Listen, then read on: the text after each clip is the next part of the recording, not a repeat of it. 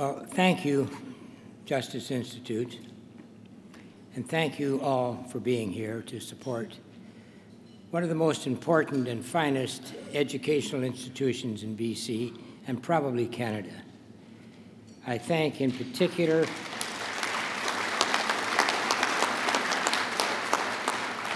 Dr. Michelle Tarko, Bernie Magman, Chair of the Justice Institute Foundation Board, Tracy Campbell, the Executive Director, and I'd like to thank Rosalind Campbell for her words and tell you that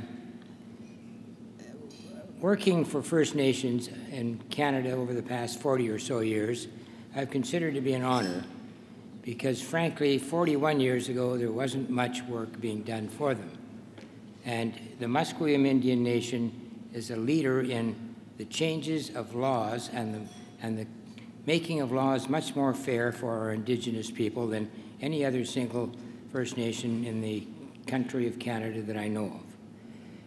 I'm deeply honored to receive this award and to thank the Justice Institute, my wife Colette, of 49 years. Many people have told me that she's probably up for sainthood. And I want to thank my law firm, Blake's. They've been a big supporter here for years, as has the Cambie Surgery Center and Dr. Day and the people involved with the Cambie Surgery. And of course, former President Jack McGee is here tonight with his lovely wife, Donna, and Jack was a wonderful president of the JI for many, many years.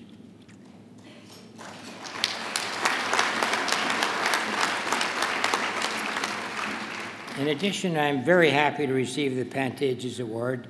Anthony, or Tony Pantages, and I met at the UBC Law School in 1959, became very close friends. We worked together and were very, very dear friends. I miss him dearly. He was a wonderful person, and I thank and respect and wish the very best to his wife Diane and the Pantages family. They're wonderful people.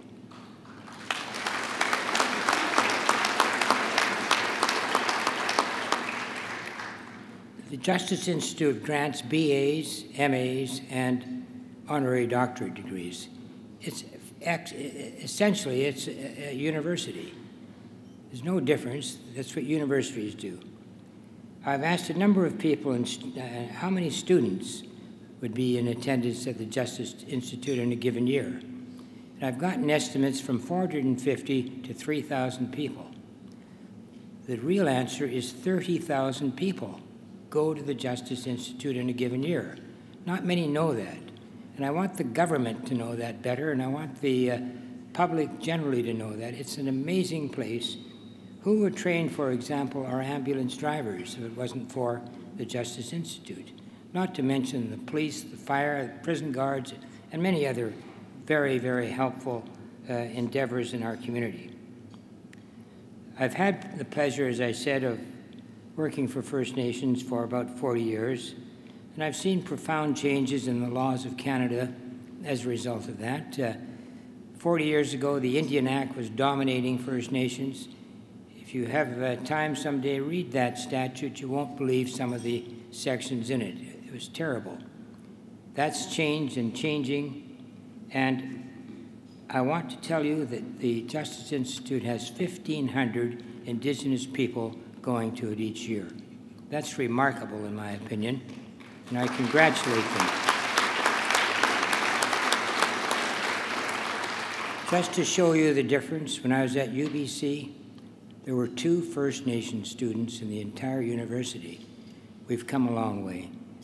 I want to thank the Justice Institute again and all of you. Thank you very much.